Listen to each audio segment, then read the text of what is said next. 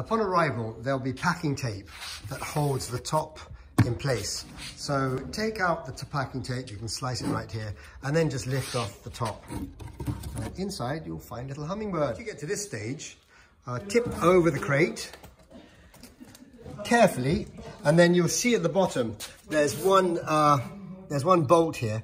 I've actually notched a little bit of a groove there so that you can undo the bolt quite simply with a flathead screwdriver, like so. There you are.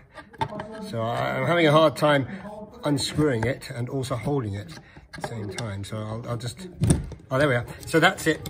Now carefully turn the crate the right way up.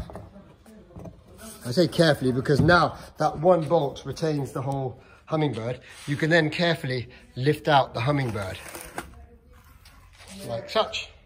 And then once you've got the hummingbird out, it's just a case of slicing, slice against the plywood so you don't do damage to any of the finish. Slice the tape, remove that tape, remove the plywood retainers, and then undo the wound protective foam packing.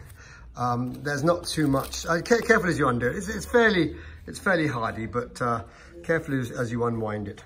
To dispose of the crate, there are Phillips screws in the lower side of the crate. Just undo them with a regular screwdriver. And then the crate should come apart, and then this body will flat pack.